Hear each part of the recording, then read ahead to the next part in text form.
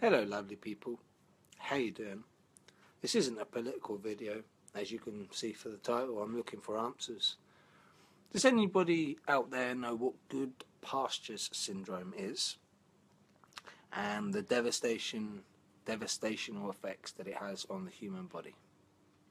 The reason I ask is because I have somebody very close to me, very close to me, that's been diagnosed with it. This person isn't even 20 years old.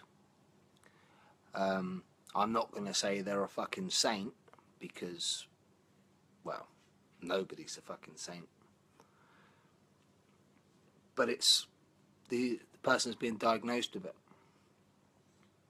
They currently work, or as much work as they can do, to being in constant pain because their internal organs are shutting down. I'm wondering if there's anyone out there that can help me find a way to help this individual. They have been told that they only have X amount of time to live.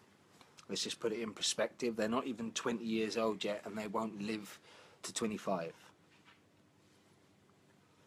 It's upsetting to look at Palestinian children being blown up. It's even worse to have something like this happen so close to home. So if there's anyone out there that knows anything about GoodPasture Syndrome, or anything that can, any information that I can pass on to this individual to make their suffering, their pain a little bit easier, please do so.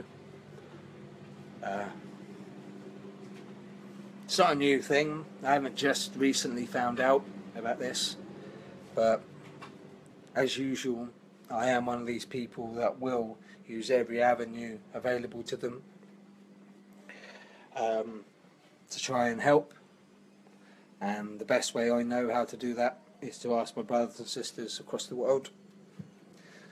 So yeah, so from me, it's a very disheartening. Peace and love.